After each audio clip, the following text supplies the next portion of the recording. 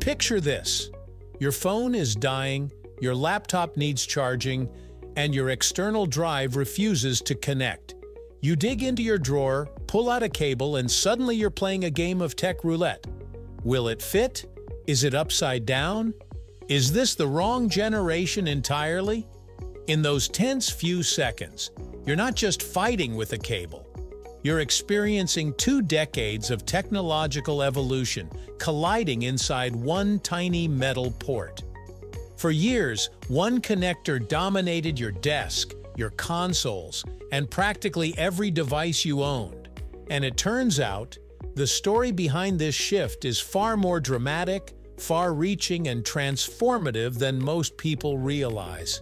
So today we're digging into the quiet revolution in your cables as we explore the big question, USB-A versus USB-C. Why are we moving from one to the other? Right here, on History of Simple Things.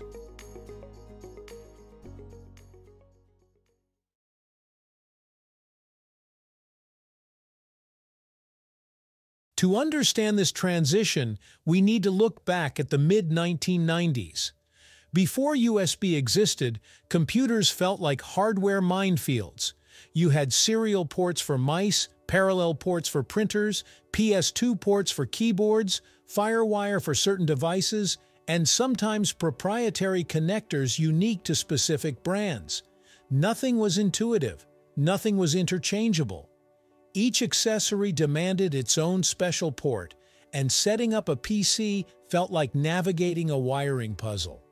Then, USB arrived, Universal Serial Bus, and at its heart was the familiar rectangular connector, USB-A. Simple, standardized, and built for ease. USB-A promised plug-and-play functionality, a unified shape, and a port every computer could share. Its early speed of 12 megabits per second felt revolutionary for the consumer market. Overnight, USB-A became the new universal handshake between devices. Printers, mice, keyboards, storage drives, game controllers, cameras, everything adopted the same rectangular interface. For nearly 20 years, USB-A became the face of connectivity, appearing on PCs, televisions, consoles, cars, and even power banks.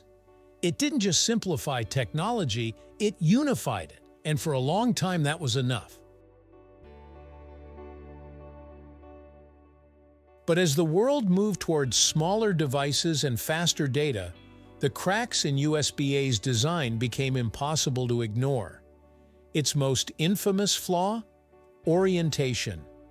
USB-A was directional, with a fixed top and bottom, and users often joked that it took 3 tries to plug it in correctly. That physical limitation wasn't just annoying, it was inefficient. USB-A also struggled with versatility. It wasn't designed to carry high-wattage power, deliver video output, or support rapidly increasing data demands. The tech ecosystem was evolving, and USB-A was still shaped for the bulky desktops of the 1990s. Laptops got thinner, phones became computers in your pocket. Tablets became productivity tools. Cameras shot higher resolutions and needed faster offloads. But the old connector remained big, rigid, and limited. Even as USB-A evolved with faster standards like USB 2.0 and USB 3.0, the port itself couldn't escape its physical restrictions. It could carry data and basic power, but the modern world needed a connector capable of doing much more, all through one unified shape. This is where USB-C enters the scene. Introduced in the mid-2010s, USB-C wasn't just a redesign. It was a complete reinvention of what a connector could be and what it should do. The first thing anyone notices is its symmetry. There's no right side up, no wrong direction, no guessing game. It slides in effortlessly, instantly solving one of the most persistent annoyances in tech history. But USB-C's real impact hides beneath its small, rounded exterior. It was engineered to be universal, truly universal.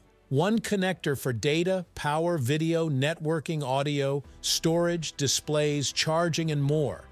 Unlike USB-A, which had to rely on additional ports for specialized tasks, USB-C consolidated those functions into a single compact interface. Its shape was intentionally small to fit the next generation of devices, from thin laptops and wireless earbuds to powerful tablets and phones. It wasn't designed for the past. It was designed for the next 20 years of innovation. What truly sets USB-C apart is its capacity. While USB-A could handle basic tasks, USB-C could scale far beyond it.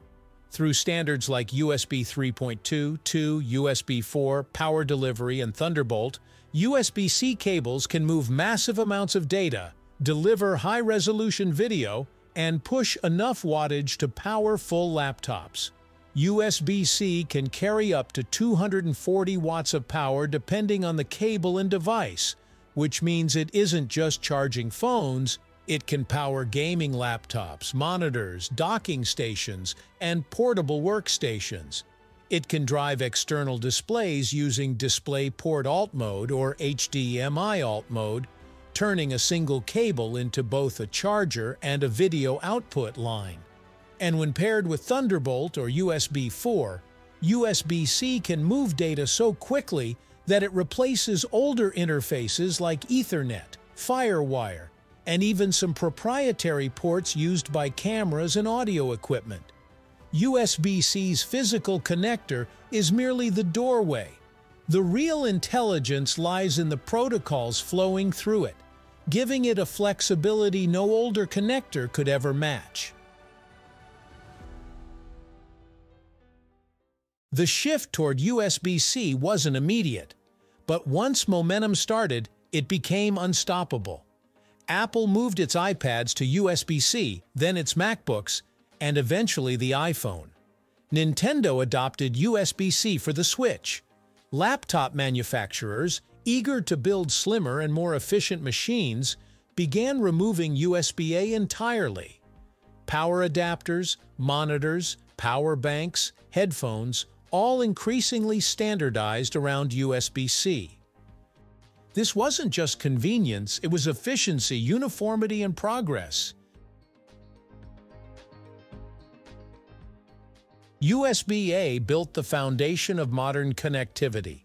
USB-C is building the next generation. One symbolizes the early days of personal computing, the other symbolizes unification and efficiency in the digital era. We're living through the moment where one standard slowly hands the torch to another. And while USB-A remains part of our everyday lives, its successor is rapidly reshaping everything we plug in, power up, or sync. In the end, the shift from USB-A to USB-C isn't just about shapes or ports, it's about designing technology that adapts to how we live today and how we'll live tomorrow. Thank you for watching. If you have suggestions for our next video, feel free to share them in the comments below. We'll be sure to give you an acknowledgement for your contribution. If you enjoyed this video, please check out our other bingeable channels. Thank you for joining us on this journey through the history of simple things. Don't forget to like, subscribe, and stay tuned for more stories woven through the smallest details.